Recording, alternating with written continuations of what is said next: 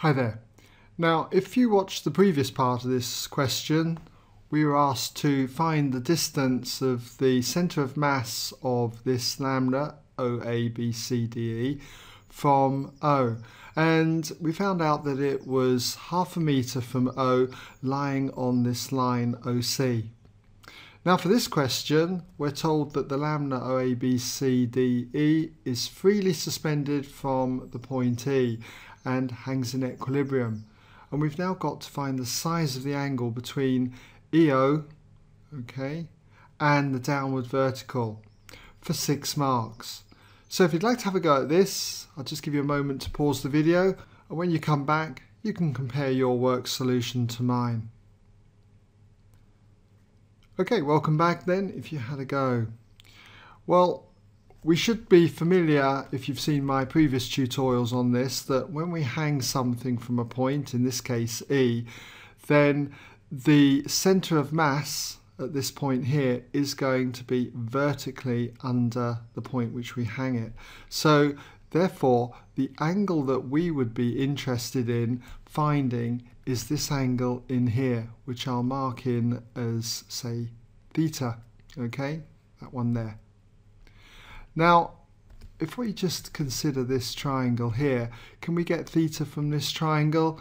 Well, I don't think so at the moment. We haven't got enough information. But if I turn my attention to the regular hexagon up here, then if I was to draw or project a line from E across horizontally like that, so it's vertically above O, okay, we'll just drop that down to there like so, and we'll take O back to E like that.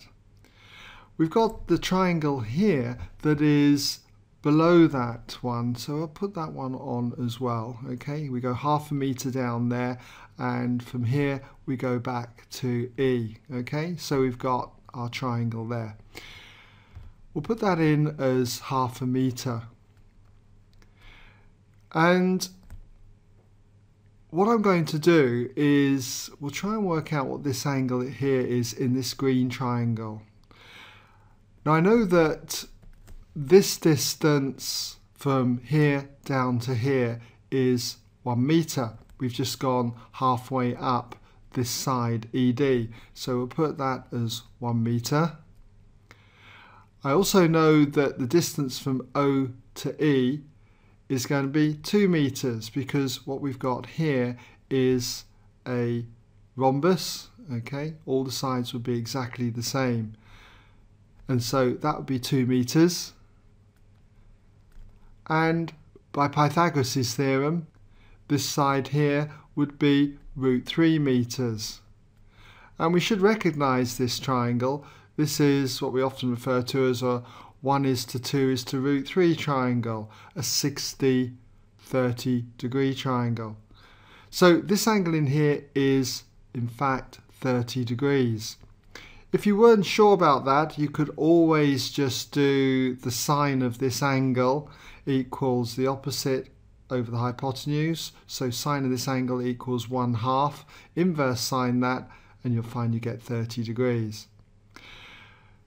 Now that I've got this angle in here is 30 degrees, I can work off this triangle here, okay? And if I work off this triangle, I should be able to find all of this angle in here, which I'll call, say, alpha. And once I've got alpha, all I've got to do is take 30 degrees away from it, and I've got the angle theta.